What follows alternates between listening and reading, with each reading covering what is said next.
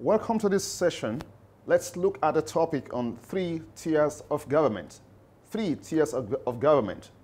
Some call it 3 tiers of government, so some call it 3 tiers, but not tears in the eyes. Anyway, so 3 tiers of government.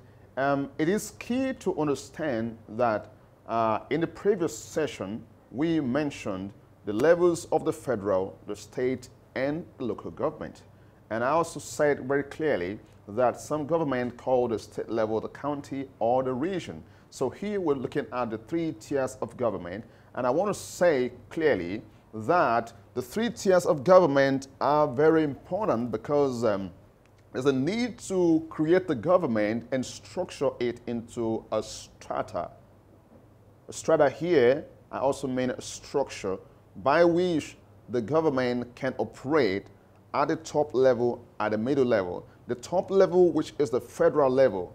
The top level, which is the rulership level. The top level, which is the toppest level, depending on what is called in various countries, is a level where the control of the entire country, comes from.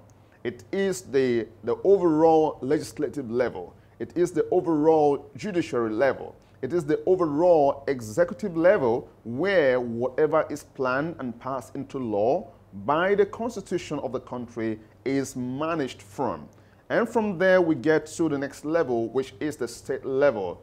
And the state level is a level where every state of the country, every region of the country that is controlled either by a mayor or by a governor, is able to administer, properly what has been set, what has been created from the federal level. So say in country A or country B or country T or country P, for example, you have a president.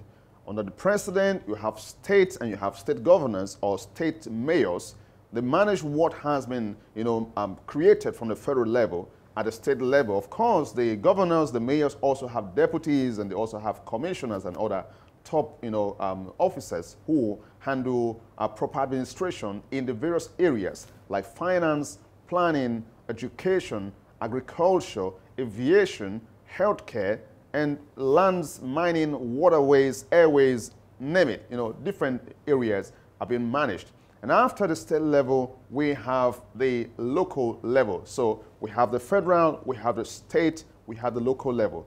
Or in some countries, we have the federal level, we have the national level, we have the middle level, which is the state level, the county level, and we have the local council level or the local municipality level. That is the way it operates. So that is how government works. And in every government, either in the UK or you go to Poland or you navigate to Switzerland or wherever you go, Swaziland, or you get to Brazil, there are always, different systems that the government are running.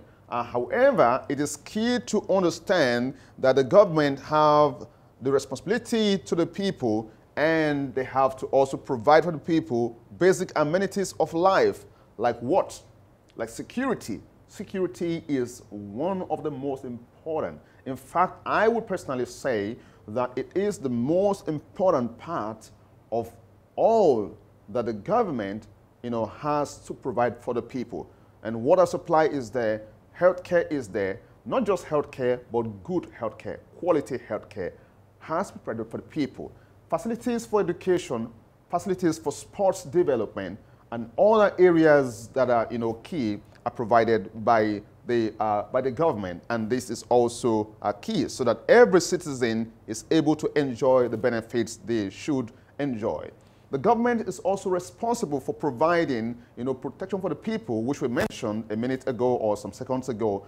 People, the citizen must be protected, from external aggression or even internal aggression. And of course, the maintenance of, peace and order, and as well as, economic stability for everyone who is within the country, either at the federal level, at the state level, or at the local level. This is very, very key. And that is why we have the federal, security agencies, we have the state, we also have the local government policing, where they police everyone and make sure that there's, security of lives and order. There's also a few principles, that guides each local government. You know, and principles that I have here are 4 of them. Of course, we have the supremacy of the law. We have the equality before the law. Everyone is equal before the supreme law. The law is supreme to all, for all, and for the benefit of all. And it means that everyone is equal before the law. And there's also what we call the separation of power between the various factions. And totally, we have supremacy of the Constitution. This is where I want to peg this topic today. And let's look forward to the next one.